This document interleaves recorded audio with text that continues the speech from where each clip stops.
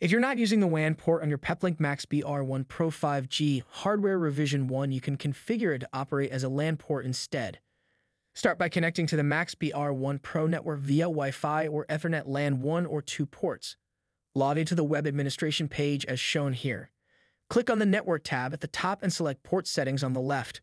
Refer to the note and click on the red pen icon just below. A pop-up will appear asking you to confirm the change. Click Yes. Another window will pop up. Enter a name to identify the port. Leave the Enable box checked and the speed set to Auto, unless otherwise required. Port type will depend on whether or not you are using VLAN settings.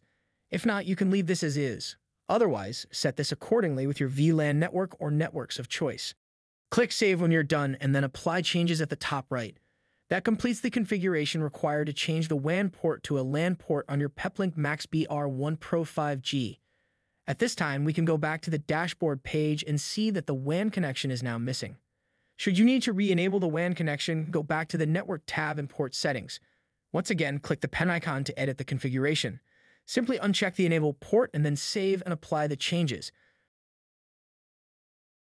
You will then go back to the dashboard page again and find the WAN under the Disabled section. Click and drag and drop the connection under a priority to enable it for use. We hope you enjoyed this video and welcome you to subscribe to our channel for more videos like it. Thank you for watching.